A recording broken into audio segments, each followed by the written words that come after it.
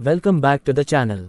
Today, we are tackling a critical topic in well control, the difference between preventive measures and mitigation controls in the case of a kick. Faranad, let's start with preventive measures. Absolutely, Gabrielle. Preventive measures are the actions we take before a kick happens to avoid getting into trouble. For example, maintaining the correct mud weight is one of the most important. If the mud weight is high enough to balance the formation pressure, no influx will occur. Good one. And don't forget about flow checks, regularly stopping drilling to check if the well is flowing when it shouldn't. It's a simple but powerful preventive step.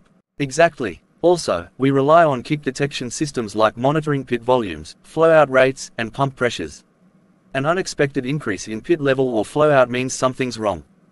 Now, if a kick does happen despite those preventive steps, that's where mitigation controls come in. Right. Mitigation controls are the actions we take after a kick is detected to control and safely remove it. First step, shut the well in immediately using the BOP. Then you monitor the shut-in pressures, SIDPP and SICP, and start circulating out the influx using a method like the driller's method or wait and wait method. Mitigation is all about limiting the consequences once prevention fails. And remember, having kill sheets ready, a well-trained crew, and clear procedures are all part of good mitigation. Exactly. So to sum up, preventive measures stop a kick from happening. Mitigation controls safely manage a kick when it occurs. By using a diverter system during a shallow gas kick, it won't stop the kick, but it redirects the gas safely away from people and equipment. And both are essential for safe drilling operations. Stay sharp out there.